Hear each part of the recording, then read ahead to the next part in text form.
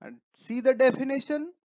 The lines in the same plane and which do not intersect each other are called as parallel lines. See the figure. In this figure, line M is there and line N is there. Both the lines in the same plane and also they do not intersect with each other. Therefore, these two lines are parallel lines. Now, symbolically, we can represent this as line M and line N are parallel lines. We can use the symbol for parallel line like these two vertical lines. So, this symbol indicates given two lines are parallel, and this can be read as line M is parallel to line N. Definition of transversal. If a line intersects given two lines in two distinct points, then that line is called as transversal of two given lines. Now, angles made by a transversal. See the figure. So let us see the pairs of corresponding angles. First example, angle A and angle E. Second example, angle D and angle H. Third example, angle B and angle F. And fourth example, angle C and angle G. So total 4 pairs of corresponding angles are found when a transversal intersects given two lines. Now understand what are interior angles. A pair of interior angles, angle C and angle F, angle D and angle E. So total 2 pairs of interior angles are found when a transversal intersects given two lines. Now see the example again. Interior alternate angles, angle D, angle F, angle C, angle E. Exterior alternate angles, angle A, angle G, angle B, angle H. Now here in the diagram, in the figure, line PQ is parallel with line RS and line AB is a transversal of given two parallel lines. Line AB intersects given two lines in two distinct points that are point M and N. So total 8 angles are formed when two parallel lines are intersected by a transversal. Then each pair of corresponding angles are congruent. Can you tell which are that corresponding angles which are congruent? Yes, angle AMP and angle MNR. Another pair, angle PMN and angle RNB. Angle AMQ and angle MNS and angle QMN and angle SNB. So these are the pair of corresponding angle which are congruent.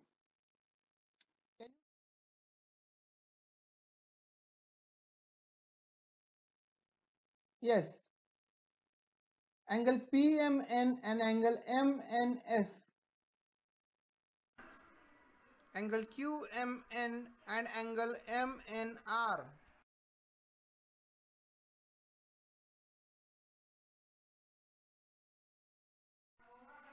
Angle AMP is congruent with angle SNB. Angle AMQ is congruent with angle RNB.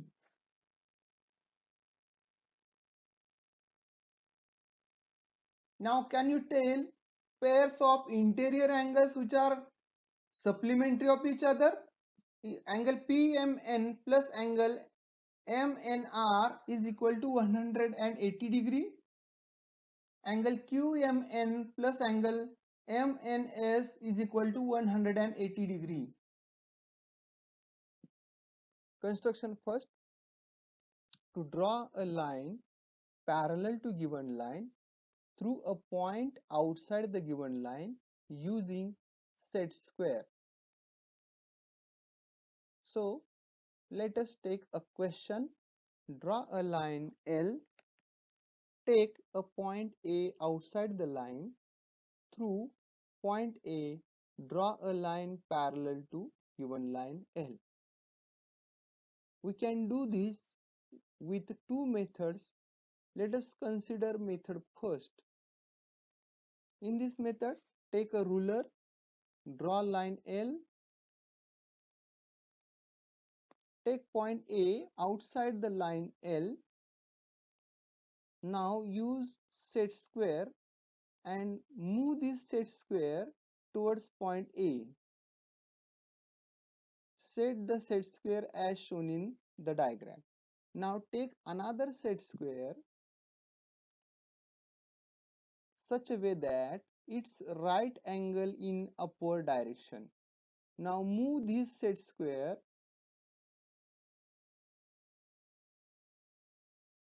up to point A. Now draw line passing through point A. Let us give name M to this line.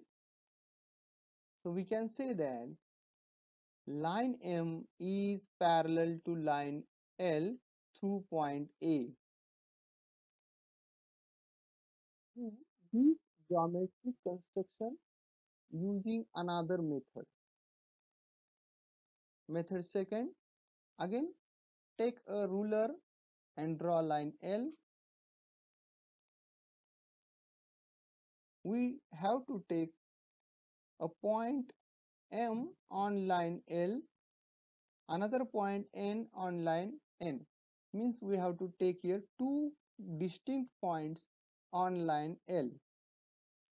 Now use set square and draw a perpendicular to the line L through point M.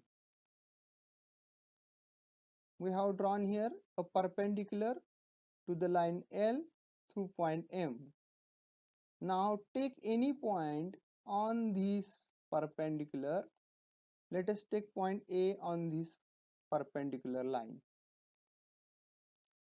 Now use set square again and draw perpendicular to line L through point N. Let us take B point on this line such a way that MA is equal to NB. Now use ruler and draw a line passing through point A and B. Let us give the name M to this line. Now we can say that line M, which is passing through point A, is parallel to line L. Let us consider now another construction to draw a parallel line to given line at a given distance. Consider a question. Draw a line parallel to given line L at a distance 2.5 cm. Take ruler, draw line L. Now on this line L, we have to take two distinct points, point A and point B.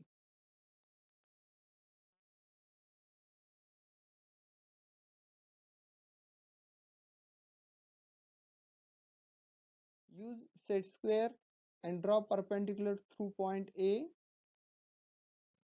Take point P on this perpendicular exactly at 2.5 cm. Now by the same way, use set square again to draw a perpendicular at point B. So we have drawn here perpendicular, and on this perpendicular we have to take another point Q such a way that it is exactly at distance 2.5 centimeter from line L. Now use ruler and draw a line passing through point P and point Q. Let us give name point M to this line. So we can say that line M, which is passing through point P and Q, which is exactly at 2.5 centimeter from line L, is parallel to line L. Line M is parallel to line L at distance 2.5 centimeter.